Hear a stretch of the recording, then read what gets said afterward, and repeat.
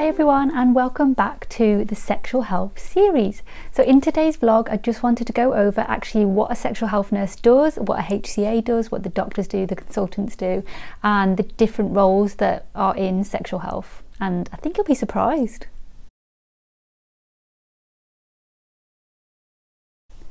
So let's start with the healthcare assistants. I've been a healthcare assistant within sexual health for almost 5 years now. It's going to be 5 years in March. It is my longest role, my longest job, and I've loved it. I love it so much. It's such a great job. I've had so much fun. I love the team, and it's just a fantastic place to work. So as a healthcare assistant, I am a chaperone for the patient, which is basically you are that third person in the room, or if a patient's been examined, and you're there to not only protect the patient but to protect the staff as well, because if there's any form of allegations towards the patient or from the patient towards the doctor or the nurse that you're with, you're that third witness for both sides of them. So it's really important to be there for that person and just make sure that everything is legit, everything's okay, and also you are that person that's going to reassure the patient, that's going to calm the person down if they're nervous, if they're feeling worried, anxious. You know, you're going to grab the tissues if the patient's crying, because sometimes they can be upset when they come into clinic. So you are that third person if needed, in whichever way, emotionally or physically if possible. Also, when I'm doing my chaperoning, I'm in during examinations, quite intimate examinations. It is a sexual health clinic, so if anyone's got any symptoms, then we have to, well, not me, but the nurse or the doctor that's qualified has to examine the patient, make sure there's nothing untoward happening. Sometimes they need to take an extra swab if there's extra discharge or anything like that, or if there's a sore, they'll have to swab that. And so I'm that person that sort of hands them the swabs to take, or there's like these cultures that we take as well for gonorrhea and a thrush, so we will be that person that sort of stands there holding it while they do the swabs, and then they wipe it onto the culture. And then we also label the swabs. We have to make sure the date of birth is correct on everything and all of the numbers correspond on everything, because when patients come into us, we don't use their names on anything. It's completely confidential, so we just go by date of birth and their specific number that they have been given and they have been registered with. They're the only two numbers. This isn't an NHS number, this is a completely separate system. So we need to make sure they've got the right number, they've got the right date of birth that matches the sample to the form that's printed off to send to the lab, to make sure it all corresponds and the records are updated and there's no problems when they receive the results of that. I pack the samples as well.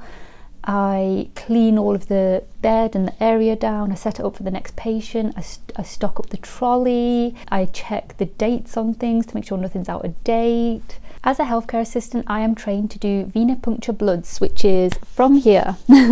So I've been trained to do bloods. I did this training within, I think, the first month, maybe even the second month of starting as a HCA there, and we went through sort of all of the theory part. So we watched a video about taking venipuncture bloods, what the risks are involved and things like that, and then we had this fake arm which was completely black, so you couldn't actually see, so that we had to feel for the vein and practice that way, because when taking bloods it can be difficult to see veins or feel for veins, so they sort of make that fake arm as difficult as they can for you, and we sort of practice by feeling for the vein, and you have to feel for that spongy area that sort of bounces back and you think, oh yeah, okay, that could be a vein, and then you're going in. So we got to practice on the arm until we were confident, and then we got to practice on real people. I warned the patient before. I said, okay, this is my first time, I have had a lot of practice, I'm feeling confident, are you happy for me to have it go?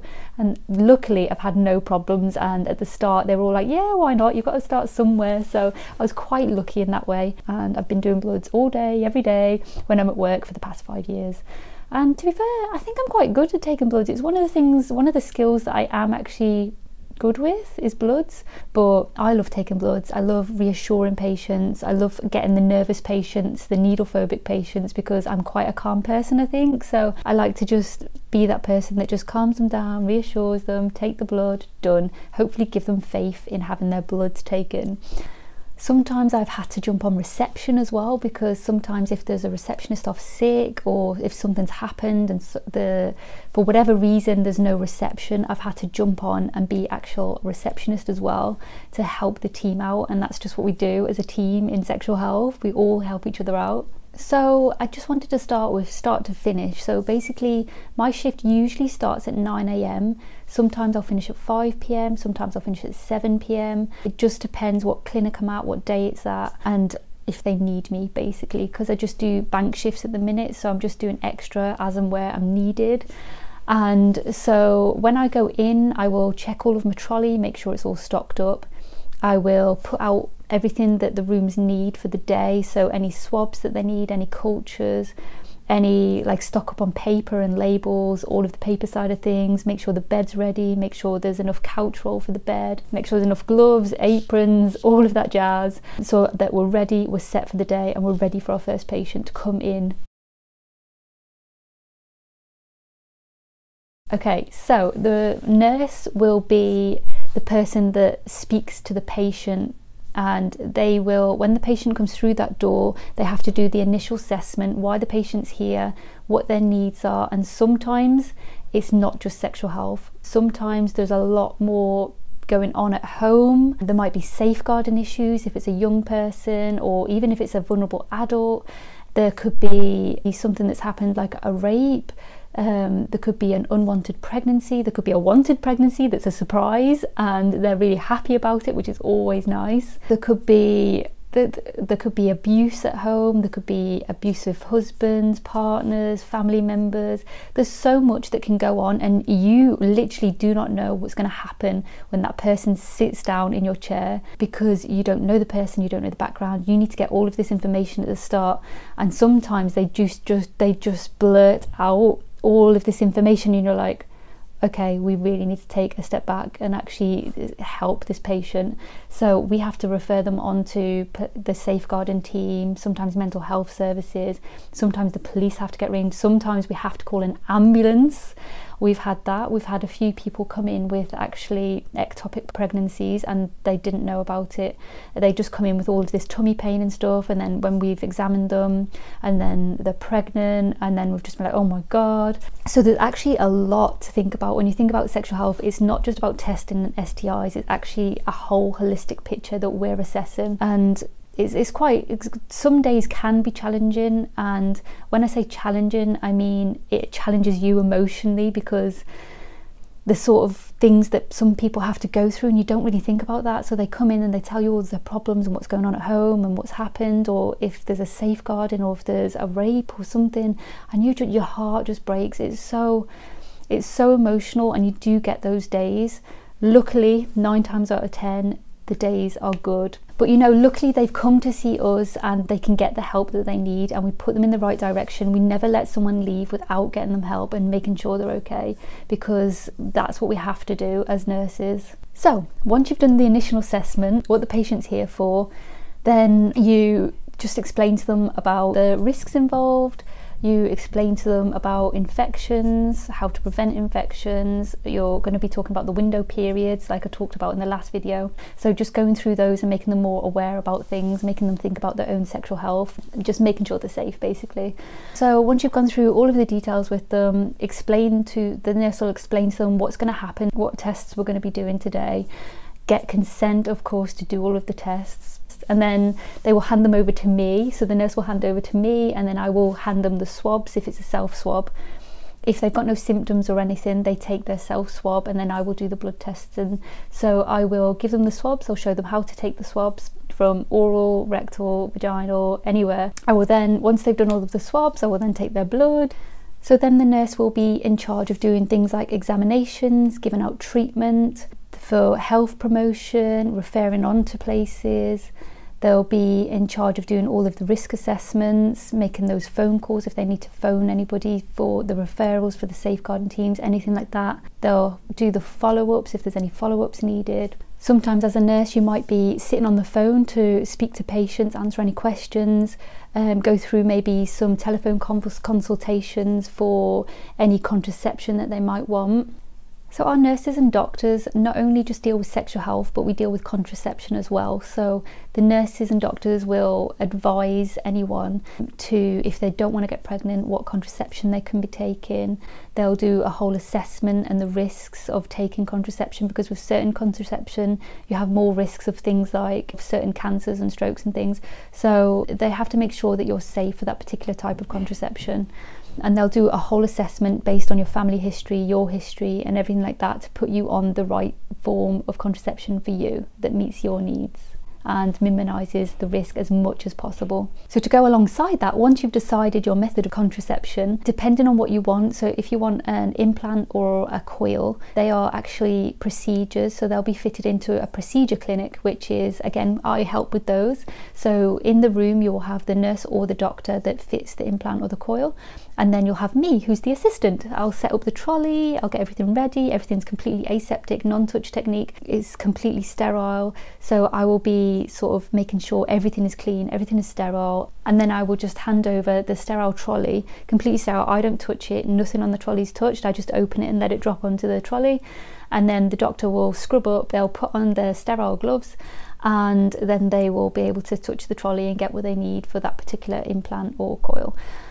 And then I'm there to support the patient, make sure they're okay, because a lot of people are nervous with these sort of procedures. So I'll be there to support and reassure and talk to the patient, take their mind completely off what's going on. They do everything the nurse does, so they see the patient, assess the patient, go through everything, examine the patient. So the doctors have a lot more, God, what am I trying to say? Like the prescribing, I want to say prescribing rights, but it's not prescribing rights, but they can prescribe a lot more medications than a nurse can. So there'll be certain medications that a nurse can't prescribe, but a doctor can. So the doctors will have to authorise and prescribe all of the medications for the nurse if they need it, and then the nurse will give it or administer. But the doctors mainly do pretty much what the nurses do. They just have a lot more, they do have that just a little bit more knowledge with some things. They can do bimanual examinations, which is a physical examination that checks for pelvic inflammatory disease. I'll put some links below to all of this information as well, so if you're interested in reading up on pelvic inflammatory disease, give it a go, have a look. But the doctors are very good with their examinations, their symptom management, prescriptions, all of that. The doctors are fantastic at that place, and they're really, really nice to talk to. We all get along and we all have a laugh. They're all great. The consultants are more, they have their own set clinics. So a couple of the consultants will have like their own clinics for thrush, because a lot of women have a lot of problems with thrush and bacteria vaginosis. So they will have a special clinic for those people that constantly get reoccurring it because they're trying to manage it and they're trying to help the patient. So they'll have their own clinics that just purely run for that. There's a dermatology clinic as well that deals with all of the skin problems that goes on down below. Believe it or not, you do get skin problems. You can get anything, anywhere you can get on your body, you can get down there. So there's a special clinic for that as well. We have special clinics for syphilis follow-ups, for PrEP, because we're undertaking the PrEP trial at the minute. So there has to be a clinic for that to manage those patients and make sure that they're okay. And the consultants also they sort of lead research as well. So they'll do like all the syphilis stuff, HIV, gonorrhea. They're really, really fantastic consultants. They're really good. I've worked with a couple of them in these special clinics, and it's just amazing. It's really nice to see, and it's so interesting to sit with them and listen to how they are with patients and how knowledgeable they are. It's fantastic. The psychosexual counsellors deal with people that have those intimacy problems. Some people have problems with erection, they can't last for long. There'll be females as well that have a lot of pain during sex when they shouldn't be. Sometimes there is a more psychological underlying reason for these things. So we have the psychosexual counsellors who sort of assess patients and manage that and give them help and advice on how they can improve and just have a healthier sex life, I suppose. To be honest, I've never sat in on any of these consultations, so I'm not 100% certain on the ins and outs of it. I just know roughly what they do, so I can't really say much on that. I'm really sorry. We also have a team of young persons counsellors, so the young people counsellors, they are fantastic. They're so lovely. The ladies that we've got, they're amazing, and they just work specifically with young people and any problems or anything or safeguarding issues. They deal with the counselling side of it for that, and they're just amazing. We also have our regular psychologists, we have regular counsellors. We have a team of health advisors as well that deal with everything.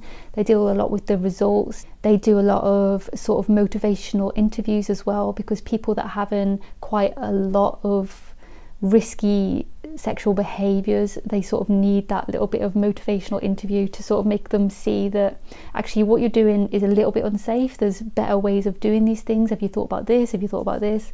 And just also trying to find the reasons to why they're taking such risks with their personal life like that. So I mean, again, I've never sat in on one of those consultations, but I imagine they do an amazing job, and it must be quite tough to have those conversations with people, but they're all fantastic. I love it. We have their own office in our Whittle Street clinic, and they are amazing. They do a lot of research studies. At the minute they're doing the PrEP trial, like I said, and they're just fantastic. The amount of research they do and the job that they do is incredible, and research is a massive importance across the whole of healthcare, so it's really good that they do this, and they do all these studies and trials in our clinics, and it's nice that patients take part as well. They usually get, like, I think a £10 voucher or something like that if they take part in the trial, so it's really good, a nice little incentive, I think, to get them interested into doing research. So yeah, they're a great team. We also have a whole team of secretaries and admin staff, reception. We have our own housekeeping. We've just got an amazing team here at Sexual Health. So that is it. I think I've told you everything about the roles. I hope I haven't missed anything. I hope I'm doing these videos justice. It's just amazing that you don't realise what goes on in sexual health and family planning, because it's just, there's so much information to give, and there's so much variety that we do every single day. No 2 days are the same. It's just fantastic, and the different roles and how we all come together as a team and support each other is just amazing. I absolutely love sexual health and where I work. So as always, thank you so much for watching. If you haven't subscribed, give me a subscribe, and I'll see you next week.